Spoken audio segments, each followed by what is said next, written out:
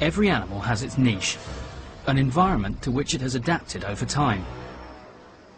For the Nile crocodile, it's Africa's great rivers.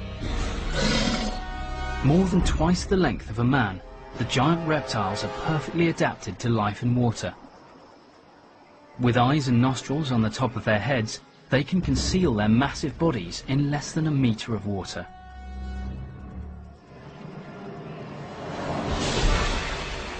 But tourist Trevor Scott learned that short legs, long bodies and log-like camouflage aren't quite as effective on dry land, especially in the face of one of terra firma's top predators. We'd heard the night before of a lion kill, so early the next morning we jumped onto the game vehicle and drove to the site of the kill.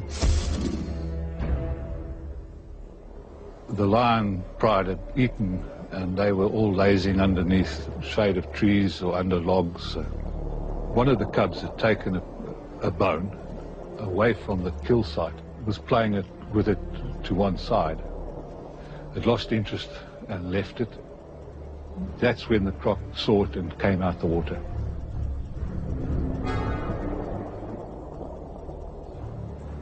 The young cub came back to now see what was going on. And as it approached, the croc actually roared.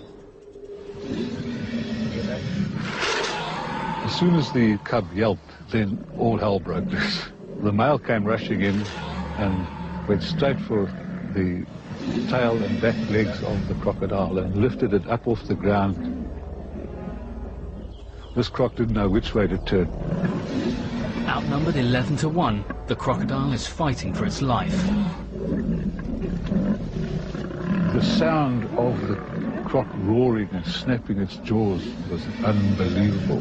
When it was actually happening, I felt like the hairs were standing up on the back of my neck.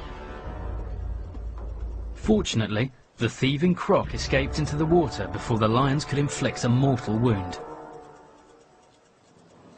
Afterwards, everything went quiet and we all just sat and tried to take this all in, what had we just seen. It was fantastic.